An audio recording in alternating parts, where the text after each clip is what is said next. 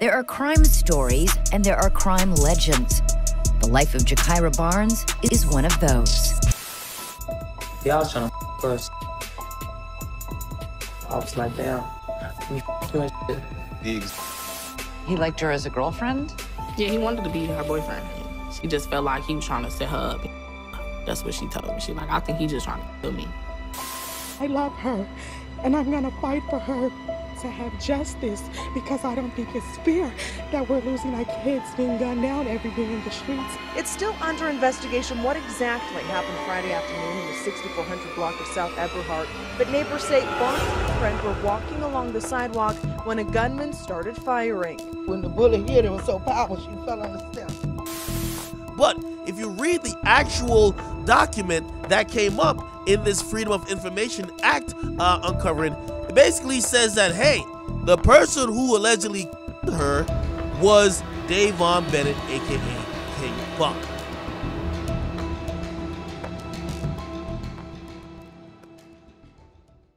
January 12, 2011 would be the day that changed Chicago gang member and alleged female assassin Gakirah Barnes, also known as K.I. forever. It was a day she lost someone dear to her heart. Shondell Gregory, also known as Tuka, at a bus stop on 63rd in St. Lawrence in the Woodlawn neighborhood in Southside Chicago. 15-year-old Chanel Gregory was shot in the 500 block of East 63rd Street. The boy was on the street when a suspect got out of a vehicle and shot him multiple times. That gunman got back into the car and fled west on 63rd. The pain and hurt of his passing would sink her deeper into the already grief-stricken lifestyle she endured due to her affiliations. Gakirah Barnes was a member of the SLT EBT set, which was renamed Tukaville in honor of their fallen comrade. The hit of Shondell solidified their bond as sworn enemies with the rival set Wick City, which would later be renamed O-Block. K.I. was enraged with a mix of emotions from the tragedy and was on a warpath for revenge. This allegedly led to the revenge hit of respected Wick City member Odie Perry, who was gunned down on August 10, 2011, and subsequently succumbed to his injuries. This homicide was the reason Wick City renamed itself O-Block in honor of Odie Perry, just as STL EBT did for Tuka, infamous O-Block. Gakirah's next decisions were crucial to the events that led to her life being taken. Due to her taunts and posts online insinuating she was responsible for the retaliation hit, a target was placed on her back. Gakirah, also known as K.I., posted pictures online with her holding Odie Perry's gun, which created the assumption in the minds of her rivals that she was the shooter.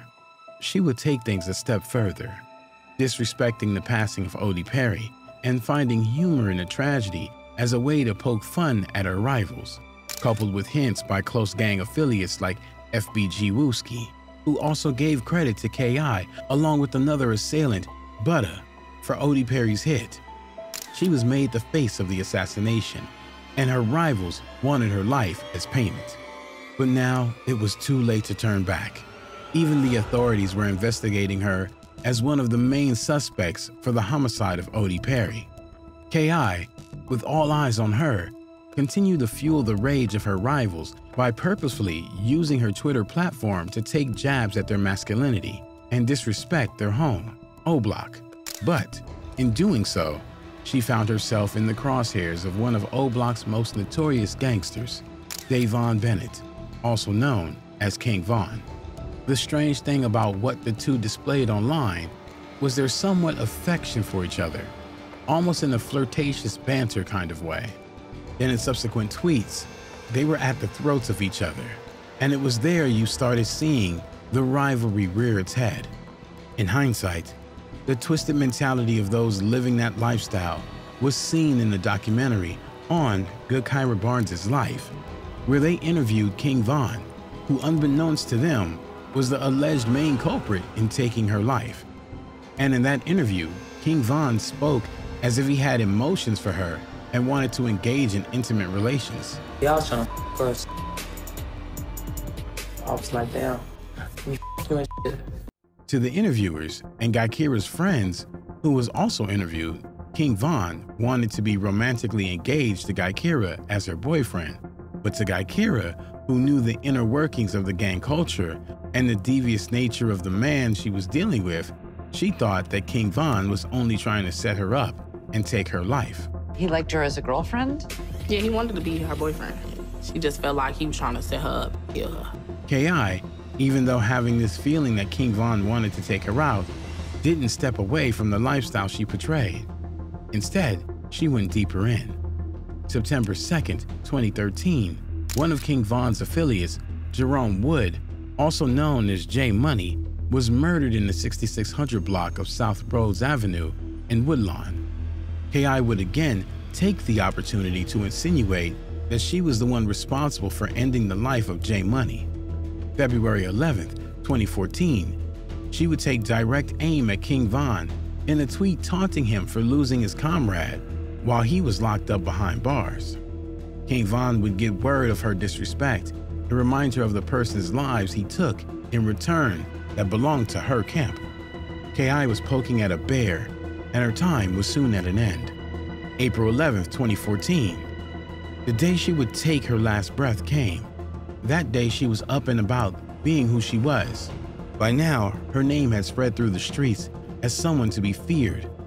She embraced the label, and maybe that's what led to her recklessness that resulted in her life being lost.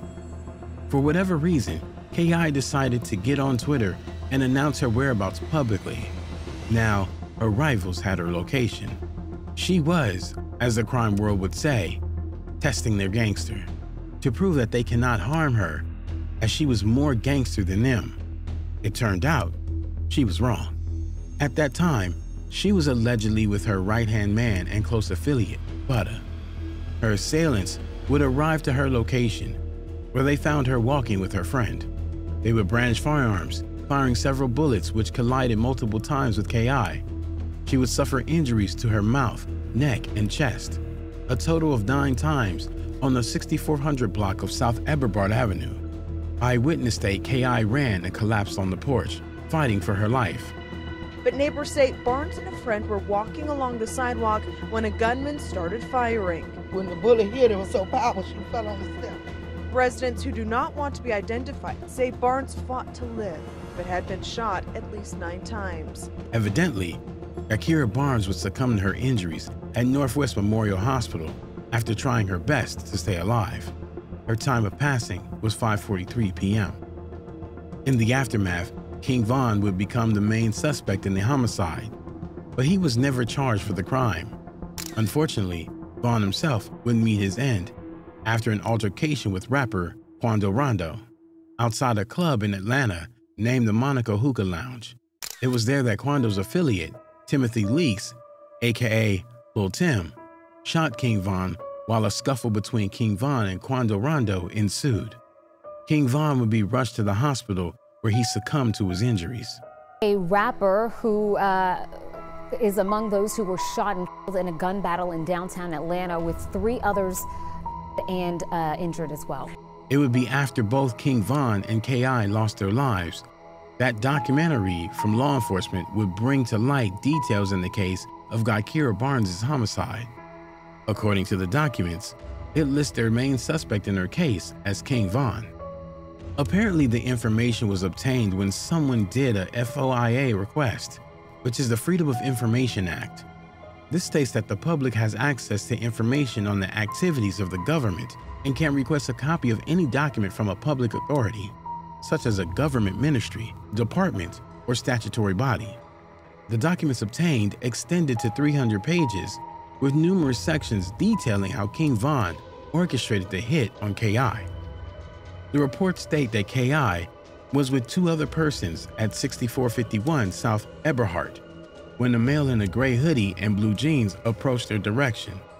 The offender then brandished a handgun and began firing towards K.I. and her affiliates.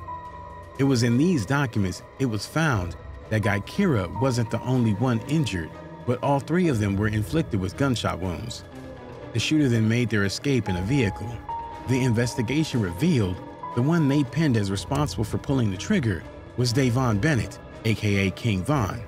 It also stated the reason why he wasn't arrested and put on trial for the case while he was alive.